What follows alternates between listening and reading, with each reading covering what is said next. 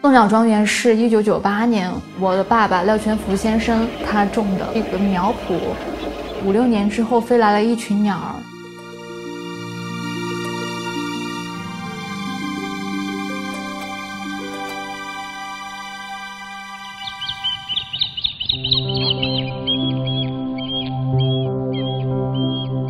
我们还是在保育这片鸟林嘛，一家人可能现在越来越有默契了。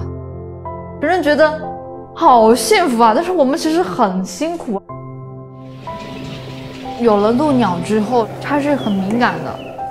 我们一直都没有卖树，有一段时间就是移了一棵树，所有的鹭鸟就好几个月就没来。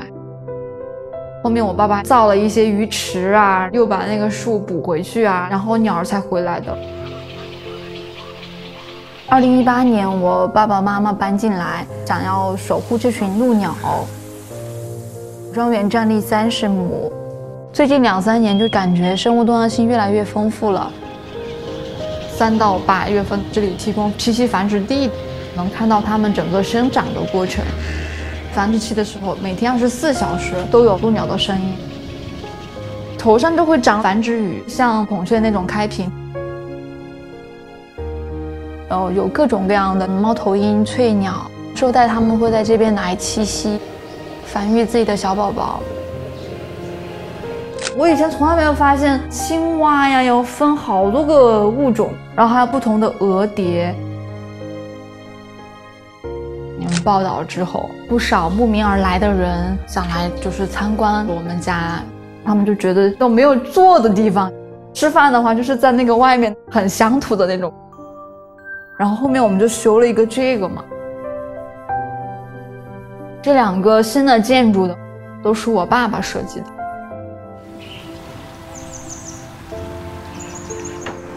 那些老木匠师傅，他们平均年龄72岁，全部都是榫卯结构。真正去建一个完全原装的古建筑是很贵的。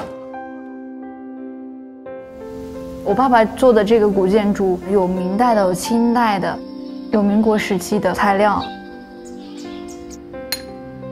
收的这些砖呢，还有老的木头，都是废物利用。民宿的那边的那个砖就是猪圈里的，我爸爸一块块清洗干净。茶室的话，它一边是那个古建筑，一边是阳光房，一进来然后就有一个假山，就比较有野趣。鸟儿的粪便有腐蚀性，会对树产生伤害，我们就每年都会补栽几十棵树。院子里90%的树木都是我爸爸从外面捡别人不要的树拿回来种。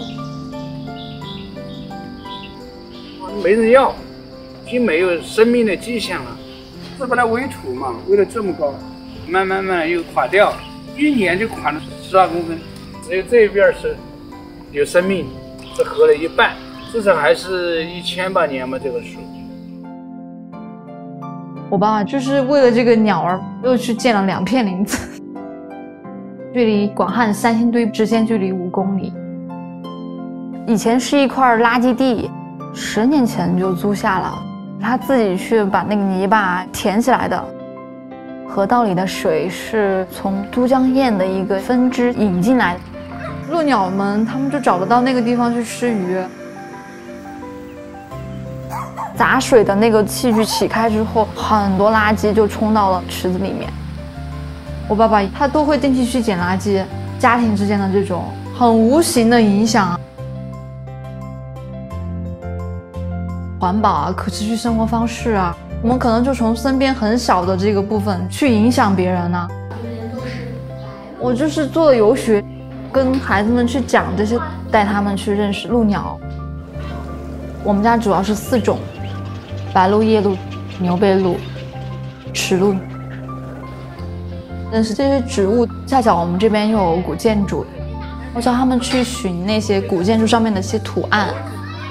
缘在自然中，自然在缘中。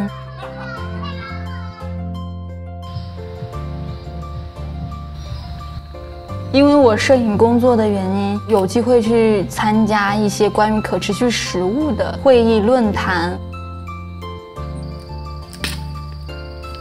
植物性饮食，当季当时，恰巧能够与这个鷺鸟庄园有契合。花椒到这个季节的时候，刚刚熟了，很香。我们这边的那个菜籽有融合的那种味道，又有一点花椒麻麻的那种最初的那种香氛啊，觉得好爽啊！我们也做桑葚，下个月的话我们就要做豆豉。我和我妈妈经常去菜市场，小农会把自己种的那些当季的蔬菜拿到那个市集上去卖，是非常原生态的。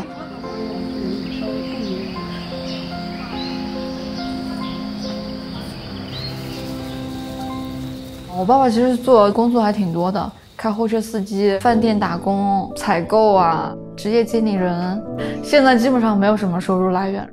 周围的人都对他就是很多偏见，就觉得他脑袋有什么问题吧。别人都可能都忙着赚钱啊，然后我们呢就是可能保护这些鸟儿，钱基本上都花在这里面了，可能就转向探索另一种生活方式了。有时候觉得自己好像有点脱节了，有时候觉得自己好像又是与时俱进的，好像又走在别人前面。